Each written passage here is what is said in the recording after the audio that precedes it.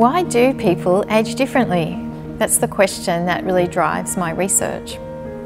Why does one person show memory decline and another person's cognitive abilities stay sharp? There are still so many unanswered questions in the psychology of ageing. I'm Kaarin Anstey, Professor of Psychology.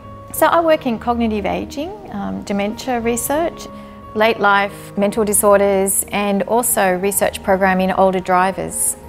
In our everyday life, we may not be aware of it, but we're using our cognition for planning our day, for managing our finances, decision making, problem solving.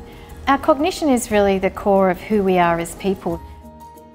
Many of us in the field see population ageing as a triumph of humanity, so we've managed to solve some of the medical problems that people died from. At the same time, we actually don't know much about what it's like to be a normal 90-year-old. What's memory like in the 90s? What are the emotional issues that a 90-year-old goes through? From a psychological perspective, this is really a new frontier. One of my core research foci is identifying lifestyle and biological risk factors for cognitive decline. I'm talking about things like physical activity, diet, social engagement and cognitive engagement.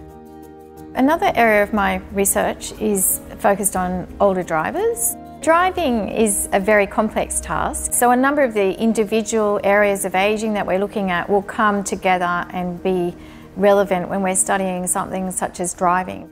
I couldn't do my work without collaboration with other disciplines. So, for example, if we were to do a study on older drivers, we would involve an optometrist, we would have an occupational therapist. We may have an IT expert or someone who can help us with things like machine learning. We'd have a clinical neuropsychologist who understands the brain. Then we might have expertise in engineering or in the actual vehicle side of driving. The other thing about collaboration is that it's fun, interesting and very stimulating. So you're getting ideas from all different areas, different ways of approaching a problem. I think that on the whole, collaboration leads to the best outcomes.